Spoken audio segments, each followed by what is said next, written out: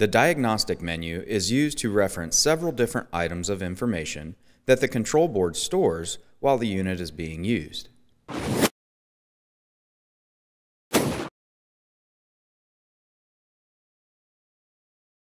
To enter Diagnostics, press the P button in the upper right-hand corner, and then press the number 4 product button that's labeled Diagnostics. At any time when in the Diagnostics menu that you want to exit, simply press the flashing number 2 button and it will take you back to the main screen. Now items can be viewed, such as adjusting the color of the product that comes out when finished cooking. This is helpful for the operator to slightly adjust the doneness by pressing the P or I button to take the marker in the direction that they want the color of their product to be.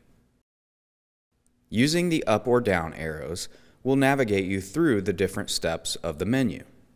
Many other items can be viewed, like how many days old the oil is, to voltage checks monitored throughout the cook cycle, heating capacity to let you know if the unit is maintaining proper recovery times, cook times to let you know if it took longer to cook a product due to load compensation playing a factor because of either faulty components, cooking too much product at one time, or maybe cooking frozen product when it should be fresh, therefore it taking longer to cook.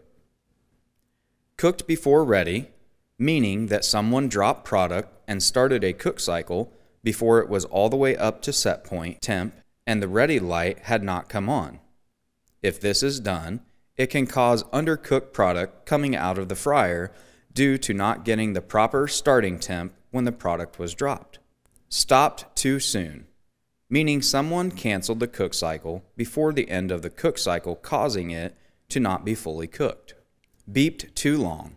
This happens when the cook cycle beeped done for longer than 20 seconds after the cook cycle was done and the user did not press the timer button. Irregular loading. This can be caused by taking too long to load product after starting a cook cycle, or items such as underloading the unit with very light loads, or vice versa, and very large loads. Non-standard program, meaning programs have been altered from their original values. This is the last step in the diagnostic report. You can then press the number 2 product button to return to the main screen.